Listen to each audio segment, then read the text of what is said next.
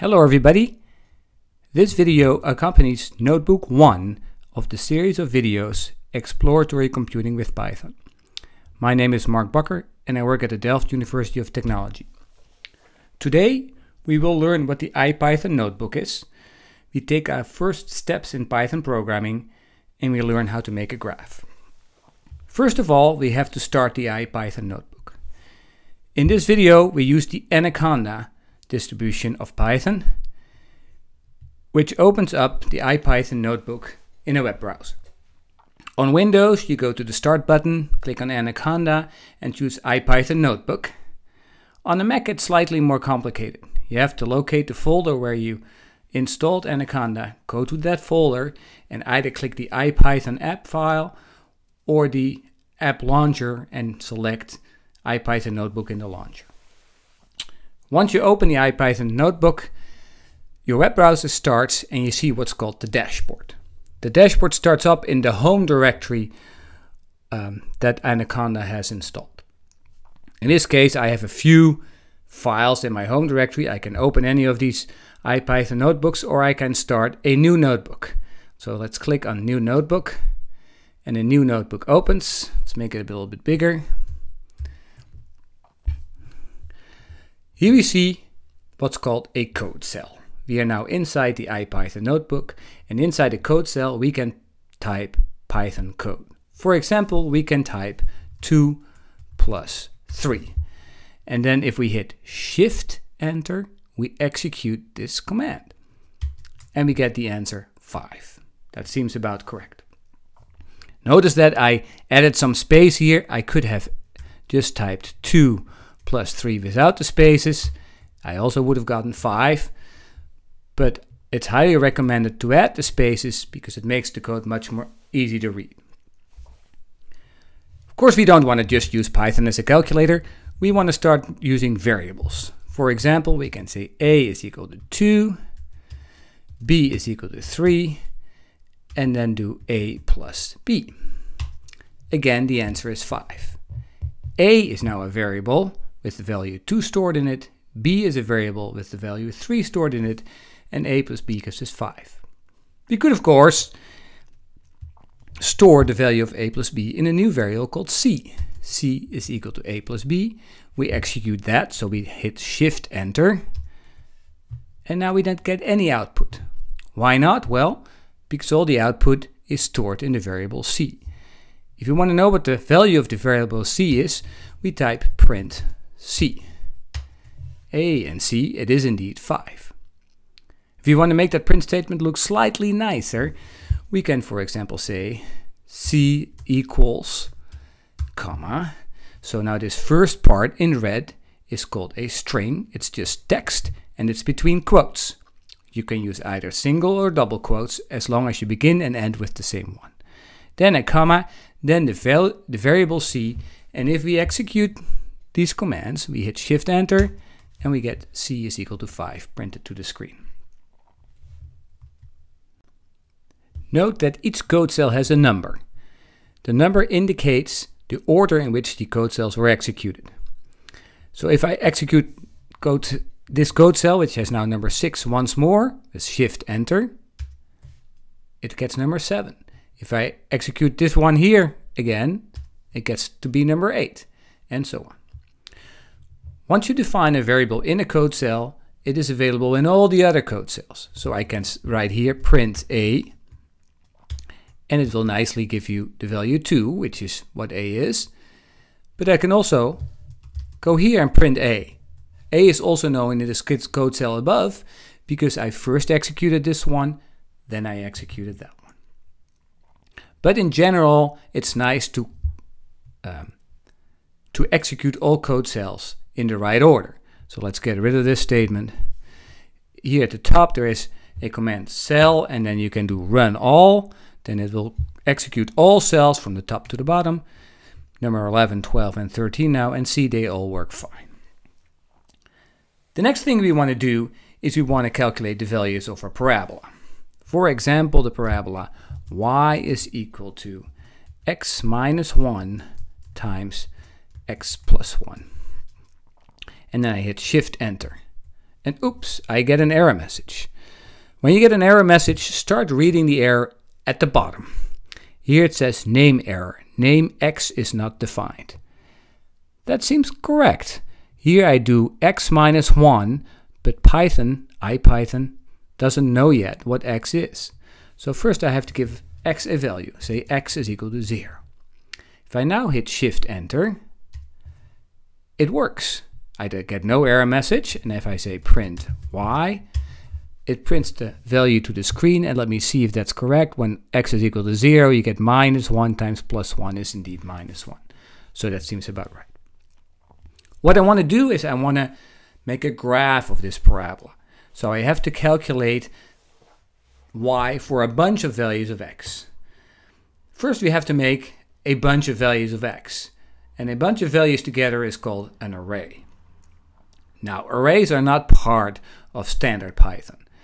Arrays are defined in a package, and the package is called NumPy. There are many packages in Python, and we will learn several of them. We'll start with NumPy. To be able to use functions that are in a package, you have to import it. Packages may be imported with the import statement. Import NumPy. Shift Enter. Now I can call any function in a NumPy package with the syntax numpy dot and then the function name. What I want to do is I want to create a bunch of values x from minus 4 to plus 4, and I want to have 10 values. For that there is a function called linspace that gives a number of values between a min, a max, and you can define how many values you want, and it spaces them linearly. Hence the name linspace. So I type numpy.linspace and I say open parenthesis, and then IPython helps me by telling me what the input arguments for the linspace function are. You have to give it a start value, a stop value, and then you can optionally give some other arguments. And the first one is the number of points you want. If you don't specify the number of points, you get 50. I want a little fewer. For example, I go from x is minus 4 to plus 4, and I want 10 points. I hit Shift Enter, and I get 10 points evenly spaced from minus 4 to plus 4. Now what I don't like yet is that I have to type numpy dot every time I want to call a function from numpy. And what I don't like about it is that numpy is there's too many letters. The standard in Python programming is to rename the numpy package to something else, and the standard is to call it np. And you can do that by typing import numpy as np. So now instead of having to type numpy.linspace, I can type np.linspace. First of all, I have to execute this command, Shift Enter, and then I type here np.linspace. And I get the same answer. Of course, I want to store that in an array. In array x, this bunch of values are called an array. I store it now in the variable x, and I can calculate y is equal to x minus 1 times x plus 1. And I can say print y, and it will calculate the values of y at all those 10 x points. The next thing I want to do is make a plot of x versus y, or y versus x. For that, we need plotting statements. And plotting statements are available in a package called matplotlib. So what we do is we import matplotlib. And matplotlib has many functionalities, and we only want to have the plotting part. So you have to kind of learn what to import. Import matplotlib.pyplot. That's all the plotting statements in matplotlib, and we're going to call it plt. So any function in that package will be called plt dot something. And we give it one more statement. We say ampersand sign matplotlib inline. What that will do is that it will create any graphs we make, it will put in our notebooks instead of in separate windows. We hit Shift Enter, and now we can make a plot by typing plt.plot, and we want to plot x versus y. We hit Shift Enter, and there is our graph. That looks pretty nice. Now, first of all, I want to make sure that I realize this is a somewhat magical command, and you're going to have to learn that. But what you normally do in a notebook is you first import all the packages you're going to need, and after that you can call all the functions in those packages. Here I created a graph of x versus y, but it doesn't look very smooth yet.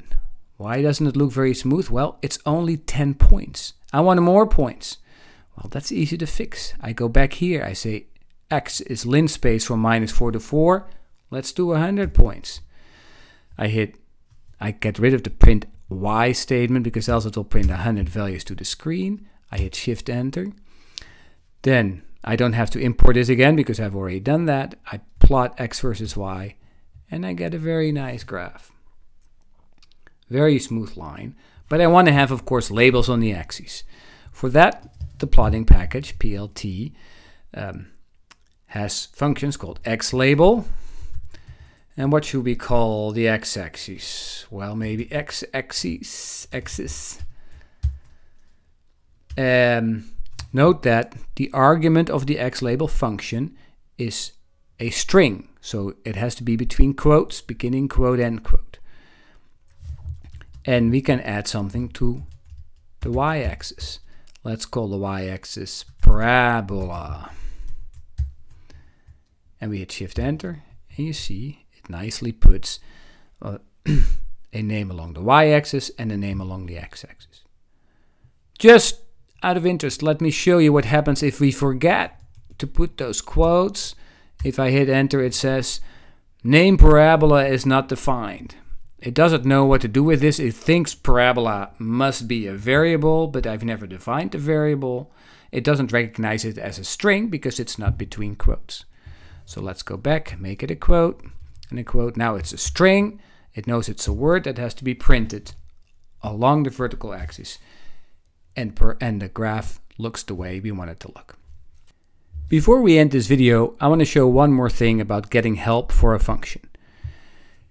Like I showed, if you type the function plt.plot, for example, and the open parenthesis, then a little box pops up with help for the function.